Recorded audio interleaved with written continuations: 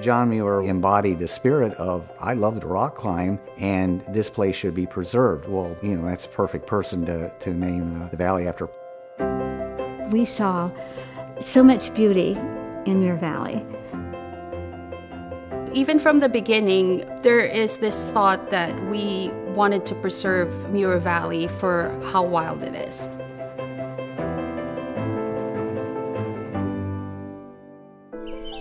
Just so much wildlife down there. The wildflowers and the waterfalls and the snakes and reptiles, and we're always seeing something new. You come out to Muir, you're coming to a place where everything is well maintained, and you see a lot of nature down there. So it's just a beautiful place. We were more originally were thinking of this as a nature preserve in which we could allow rock climbing. A lot of thought went into the bolting, encouraging people to use stick clips, putting the second bolt so it's not so high, and the name tags on the route so you're not accidentally getting on the wrong route and getting on something harder than you think. That was all done to provide people the best opportunity to have a safe first experience outdoors and every experience after that, really. It was kind of unusual in the climbing community, but Rick and I felt that a love of nature and wanting to preserve nature and climbing were not mutually exclusive. They weren't contradictory to each other. And so we set up Muir Valley as a combination climbing arena and nature preserve.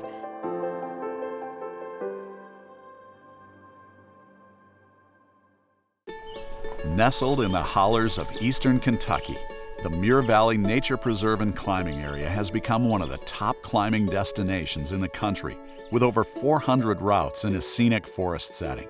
Well-marked trails, clean facilities, and a friendly climbing community are what visitors to Muir Valley will find today, unaware of how much dedication went into making this extraordinary site.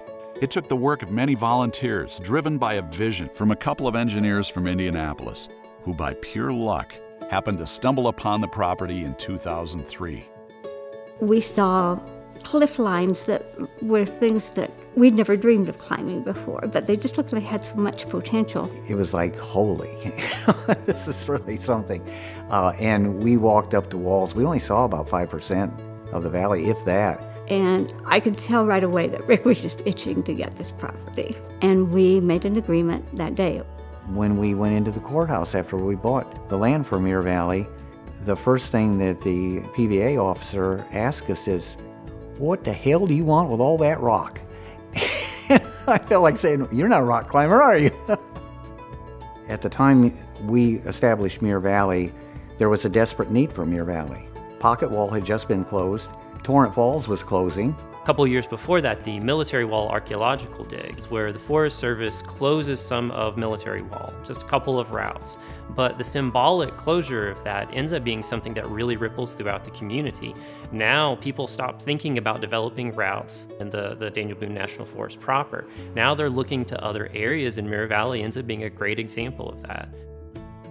To the local population, it maybe was just kind of part of the landscape. It was being used as a landfill, it was being used for ATVs.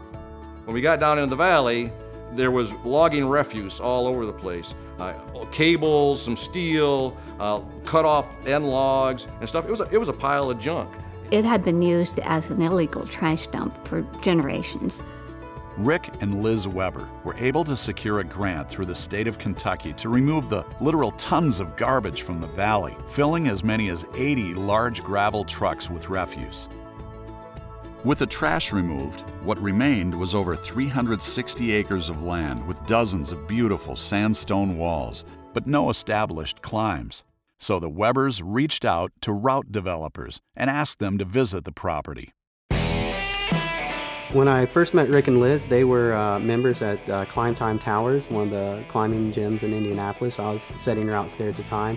They mentioned that they had just purchased some property in Kentucky and asked if, they said, hey, can you do this outside?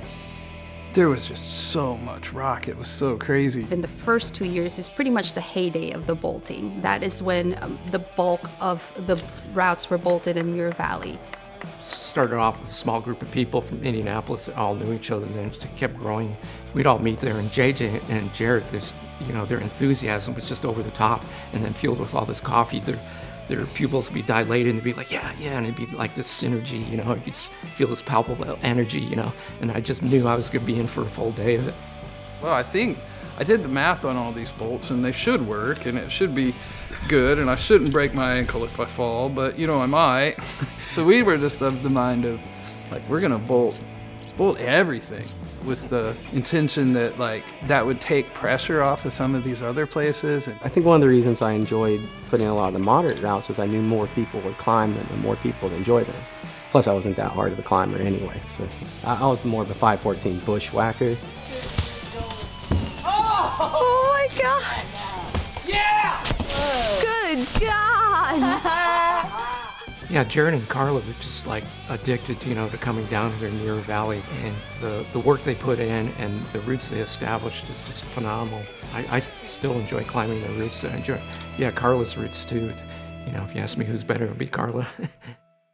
Muir Valley slowly took shape as a direct result of a devoted, small group of volunteers. With routes being developed and more people now coming to the valley, the focus shifted to safety and infrastructure. So in the beginning, there were a lot of people who would contact Rick and Liz to say, here, we're interested in helping out. We want to volunteer.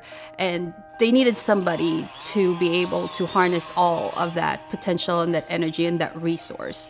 And that's kind of how Friends of Muir Valley and the Trail Days got started. Every trail day, we'd go down and somebody build a trail that goes somewhere. Friends of Muir Valley was originally a casual volunteer organization on it. They had no officers other than a chairman. It was a bunch of climbers, a bunch of people who want to have fun and who want to give back. And there's 250 acres there, and it was just a lot to do all the time. The erosion that was happening because of the rains and the flash flooding and all this was tearing up the roads terribly. They were never intended for that. These were basically logging roads that were put in years ago. And so we spent hours and weekends just to maintain the roads, to maintain the ability to get a rescue unit down there should the bad thing happen. Muir Valley has a number of initiatives that were put into place. The first one was communications, and we had one member, Paul Schallebarger, who was very instrumental in helping get that set up. I know from a personal standpoint that I have saved people's lives because of that emergency response system, so I'm pretty proud of that. The first bridge we built 3 feet wide. We had an emergency and we had to walk through the water because we couldn't carry the gurney across the bridge. Hence, the bridges went to 5 feet. They're all 5 feet now. We thought if we opened it free to the public, we might get 200 people a year. We could handle that. Then the final year that we had it, which was 2014, we had 45,000 people visit Muir Valley. I can't believe the amount of cars I've seen every weekend. Like, I don't know where they're all coming from. As more and more climbers visited Muir Valley, the need for a sustainment plan was realized to ensure that the roads, trails, routes, and infrastructure would be maintained. In order to fundraise the estimated $90,000 a year, a pay-for-parking solution was devised. This was a six-figure-a-year maintenance project, and or as my wife and I like to refer to it as this big hole in the ground we throw money into, and we weren't going to be there to do it. So if, it's all well and good to have a 501c3, but if they don't have the funds, if they don't have the means by which to generate that money to keep the place going, it would die. It was clear that raising funds to keep Muir Valley solvent and operational after we were dead and not putting money into it was going to be necessary. We looked at the number of cars that we were getting, did the math, and it was pretty obvious that $10 per car would achieve the financial goals that would sustain the board ability to maintain the valley. With a system in place to guarantee income to sustain the valley, in 2015 the Webbers gifted Muir Valley to the climbing community, passing ownership to the Friends of Muir Valley.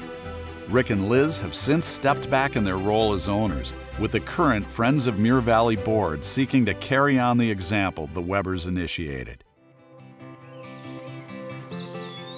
Muir Valley has become a shining example of how climbing and conservation can take place in lockstep. This notion has taken hold, and over the years, climbing and climbers have changed. Not only has the local community been positively impacted, but individual lives have changed. So we originally did a 2016 economic impact study for the climbing community. We found that climbers spend around $3.8 million per year in the Red River Gorge. This is one of the poorest counties. It's in the bottom 10, based on median family income in the United States out of 3,050 counties. So one of the great things about climbing coming to this area is that it is this really unique shot in the arm of economic development. It's something that's organically happened over time. There's eating establishments and gear stores and all types of things down here. And one of the great things is that we can use Muir Valley as an early example of climbers doing a great job of being land stewards. They've got sustainable trails. They institute a leave no trace ethic. They're educating climbers. They're a great environment for new climbers to come in. Watching my daughter climb the routes that we put in at Muir Valley, the first time we did it, it felt very surreal. I think even when we were first bolting up Muir Valley, the thought never crossed my mind that someday I would bring my own child to climb these routes. Just so many people coming together with a shared goal and a shared passion. I recognized early on that there was no climb that I ever did that somebody else didn't put in the work. Somebody had to make the trail to that climb. Somebody had to bolt that climb. I have old friends from Colorado that climb here, and they're like, this is not like a climbing here, this is a nature preserve, you know. Just the friendships that were made and that shared adventure. It gave me an outlet to volunteer, to give back, gave me a direction. So as we see more and more climbers coming to this area, I think it's going to become increasingly important for climbers, particularly climbing preserves like Muir Valley, to be held up as a role model for showing how we can take care of the land, how we can be good community partners, and how we can make sure that climbing can be a sustainable, low environmental impact sport, which it can be. And Muir Valley today is what it is because of the Webbers. From the land that no one wanted, the Webbers, along with countless volunteers, were able to transform what was once a dumping ground into a world-class climbing destination and nature preserve. We have spent every weekend for 15 years, and that's been our retirement, and I wouldn't change it for a thing. I would hope that Muir Valley in 10, 20 years is similar to what it is today, that the Friends of Muir Valley are able to keep it going forward and keep it as a place, of wonder. There is a climbing community. They're good people, really good people, and willing, to give the shirt off their back, which was very fortunate for us that we saw so much of that in Muir Valley. We had all that. We didn't have to go someplace to get it. It was right there for us. And we had so much help from people volunteering, and this wasn't glamorous work, this was dirty work. I look at Rick and I think we were able to give back to people that meant a lot to us, and I think we've been successful well beyond what we had a right to expect, and it's a good feeling.